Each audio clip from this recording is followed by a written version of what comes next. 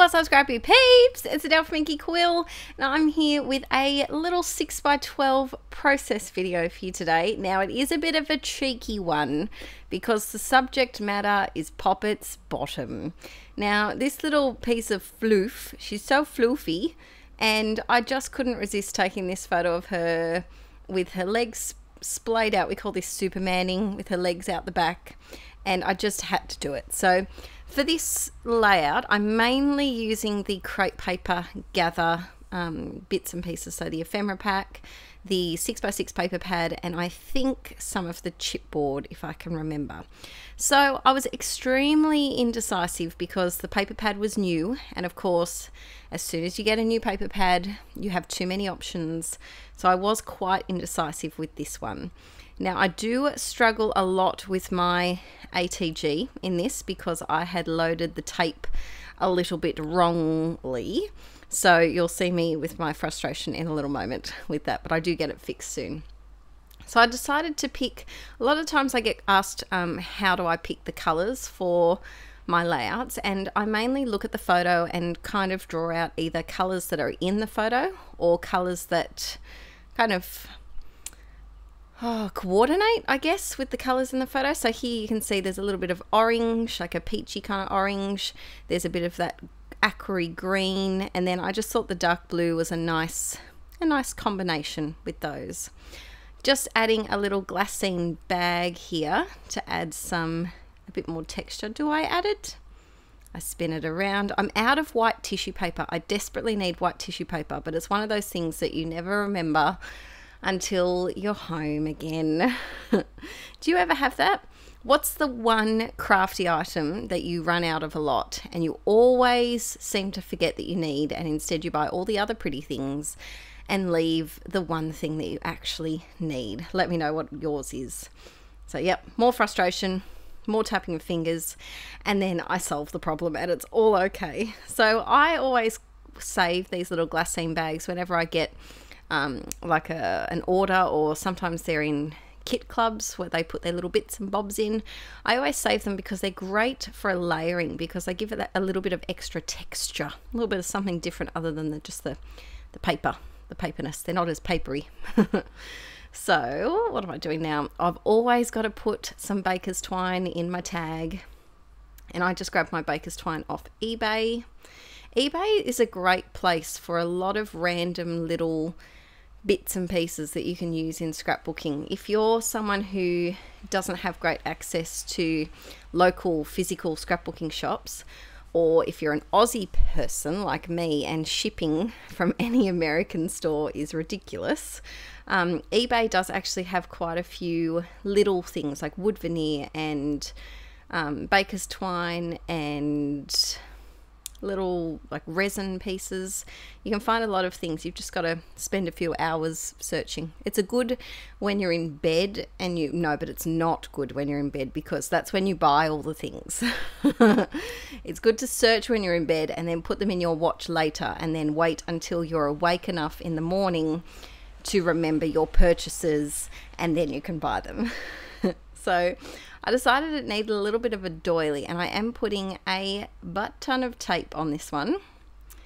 A lot of tape, Adele. I must have been in a very tapey mood. I think it was because I've done so many different layers. It was quite, the back of the photo cluster was quite bumpy. So I wanted to put a lot of tape on to make sure that it was secure.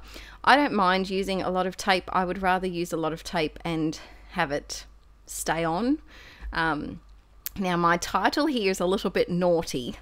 It's called But Hoomin, because that's what I imagine that Poppet calls me, a Hoomin, not a human, a Hoomin. The title is But Hoomin, Look at Dat Ass, because it was fluffy as, and it was like she was showing it off like the little floofy bunny that she is. So I'm just going through my tiny word stickers here. Let me know in the comments down below if you have a pet. What is their cheeky thing that they do? Poppet likes to do this thing where she'll bounce up to you for a pat. She's like a cat. So she'll bounce up to you for a pat. You'll pat her for maybe 10 seconds, and then she'll just jump just out of reach. So just so you can't reach her, and then she'll flop down and she'll put a bottom out in the air and her legs out, so it's like, oh look, you can look but you can't touch. It's exactly what she's doing in this photo. So let me know in the comments below, what cheeky thing do your pets or people's pets that you know, what do they get up to? Because this girl is definitely a cheeky little monkey. So I'm just adding these tiny word stickers. I have a feeling these ones, which are some of my favorites, I just really like the font. I think they were from a really old Teresa Collin sticker sheet, and I got 3 of them, and I just cut the alphabet part off and stapled them together so that they could stay together, so that I wouldn't run out of letters. I think that's what they are. Yeah. I have a thing for tiny word stickers, and I'm running out. Oh, I spell things wrong. What did I look? I put but Hoomin at that. This is baby brain moment. But Hoomin at that ass. Doesn't make sense at all. So I have a thing for tiny word stickers, but I'm at a point where I have a lot of sticker sheets that are running low on vowels, and I'm almost at the point. Oh, that was another moment. Did I put glue on top of sticker backing? I think I did. This was a very baby brain layout, this one, I remember. I was very frustrated by the end of it.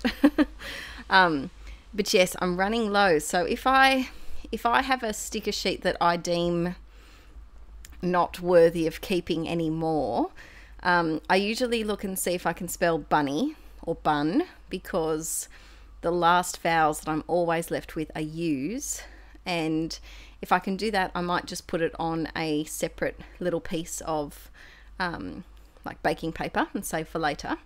But the rest of them I usually put into my art journaling collage bin, which is really handy because I use them for backgrounds. So don't throw them out. You can use them for a background. They are still usable, even though all your vowels are gone and you're left with a million Q's as always. One day I really want my own product line, and I'm only going to give you guys 1 Q, 1 capital, 1 lowercase, and we're done. I'm sorry if you have children named Quentin and Queenie. You'll have to buy 2 packets because I'm sick of the Q situation. So I'm just adding some tiny word stickers. These ones are from Citrus Twist, and you can see I filmed this video quite a while ago because those sticker sheets are looking quite a lot emptier now than they were here. Adding some journaling, just some really brief little journaling here, and I can't find this exact crown pen again. I just got this off eBay probably like 1.5 years, 2 years ago, but I can't find the exact same one again, so that's going to be a sad. I think I only have 3 left because they came in a bulk pack. It's going to be a sad day when that runs out.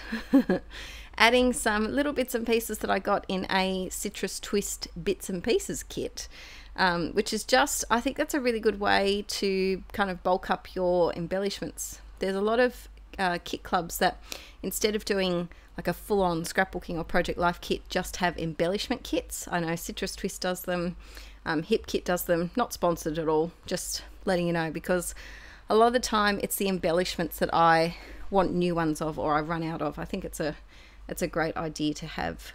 Adding some Hardy Shine, and I missed the Hardy Shine song. I was too busy gabbering, dipping off some of those really moist looking Hardy Shine splodges, and I think we're almost done. I really like the color scheme of this. It's very soft. It's not my usual pink and turquoise. It's kind of a softer version, like a coral and mint.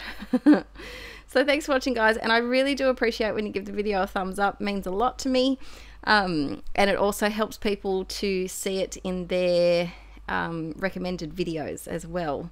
So thank you for watching, and look at that ass. You can't help but just want to squish it. Oh, she's so squishy and cute. So I will see you all in a video, hopefully a weekly Inkie soon, and otherwise process video next Wednesday. Bye.